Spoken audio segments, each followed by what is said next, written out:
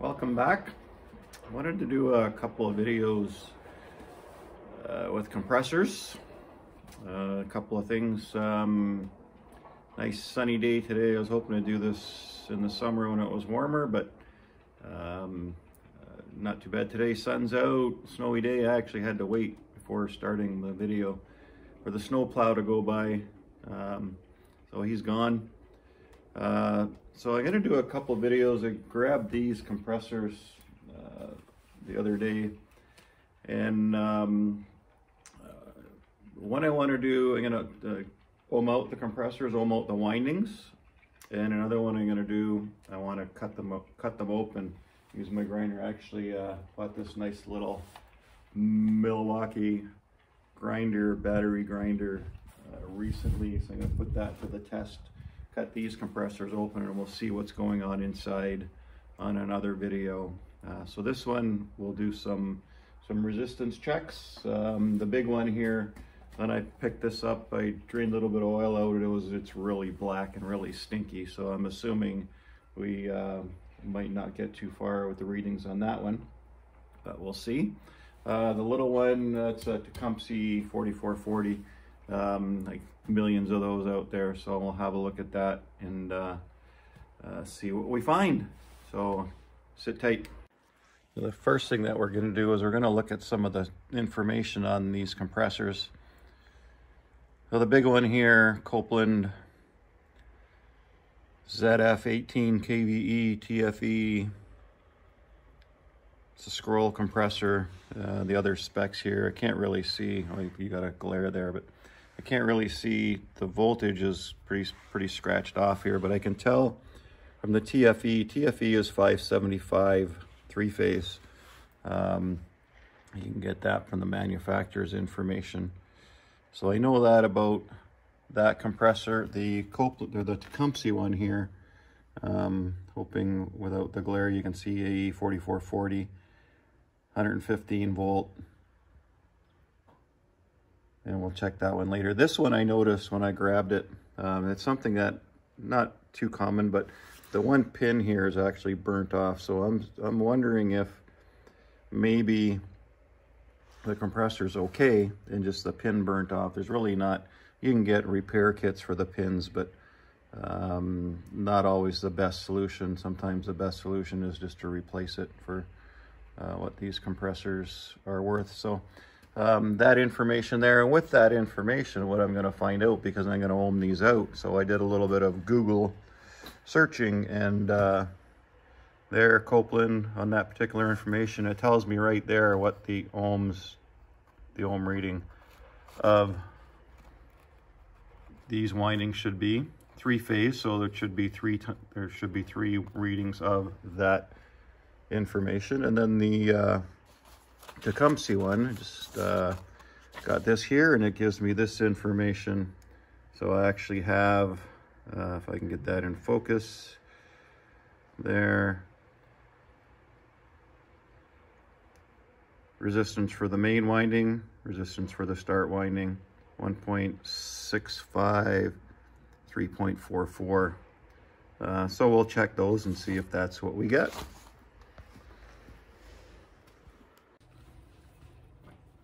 All right, so we're going to start with the Copeland here. So we've set our meter to ohms, and we're going to go terminal to terminal. So check terminal to terminal, and oh look, we have nothing. OL,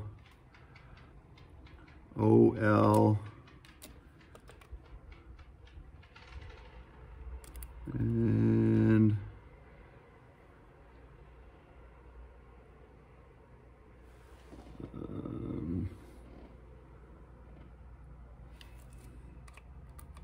what am I getting there?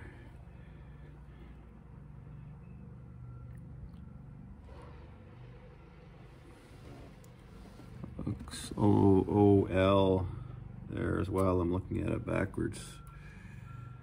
OL, nothing there. And I'm just going to check to ground as well. So nothing. nothing, of thing. So we got a pretty catastrophic failure there. So it'll be interesting to see what we find when we open that one up. So next we'll do the Tecumseh, and I just picked up these leads. They are leads with clips on the end to plug in my meter, so makes it a little bit easier for doing these. These can be sometimes be a little bit difficult to get readings. I've got my meter set to ohms. I'm going to turn that in a direction that you can see it, and then we'll clip on one terminal there. We'll do the two bottom ones first. Clip on.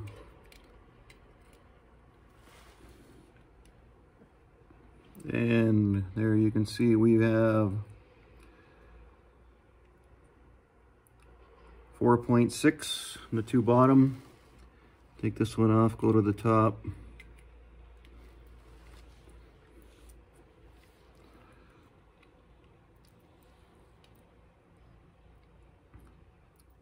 Oh, 1.6. And we'll move the bottom one over. 4.6, 1.6.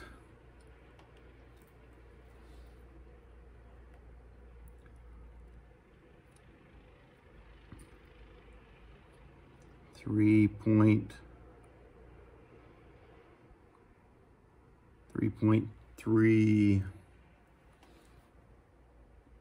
top to left. So we'll write those down and we'll go over those inside a little bit better so we can see what those readings are. 4.6, 1.6, 3.3. So just to go over the numbers a little bit, so on the Copeland compressor, it was pretty evident that windings were open, not much else you can get from that, no shorts to ground, but open windings on the compressor. On the Tecumseh, and I'll write these numbers bigger, so I don't know if you can see that or not. The 1.65, 3.44 there, just compare to what we actually had. And I'm gonna, because we couldn't, the pins weren't identified, we didn't have the cover, we couldn't identify the pins. So what we'll do is we'll just go through what we actually got there with those pins. And so across the bottom, got 4.6. Top to right, we got 1.6. Top to left, we got 3.3. So what I'm able to determine from that is which winding's which. This one has the most resistance, so this is the start winding. This has less, so this is the run. So this would be the common. This would be S. This would be R. So based on that information that I was able to just take, I'm able to figure that out. All right, so that wraps up the compressor side of things. We'll do a few more videos down the line, cutting them open, so watch for those.